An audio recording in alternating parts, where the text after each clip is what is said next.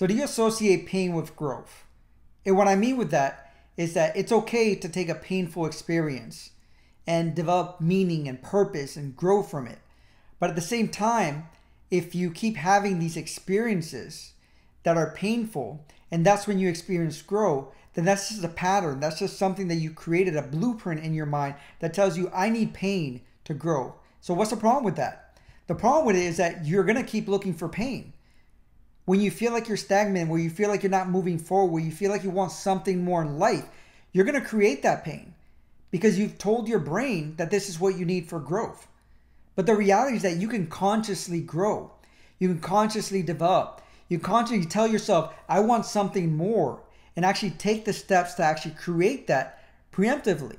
But for a lot of people, what happens is that they're so comfortable that even though they want change, they wait for it to become too painful for them to actually seek and create and actually follow through with that change.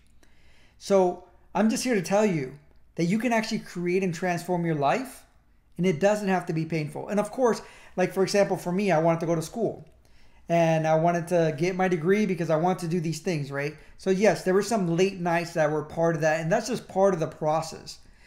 But there's a difference between that, and there's a difference between creating unnecessary drama and unnecessary pain that actually doesn't have a lot of value, right?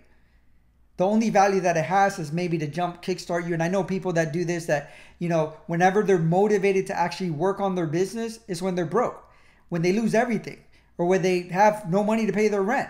So what do? They keep creating the situation to find themselves there so they can feel motivated. Again, you don't need that. You can create growth without that pain. Thank you.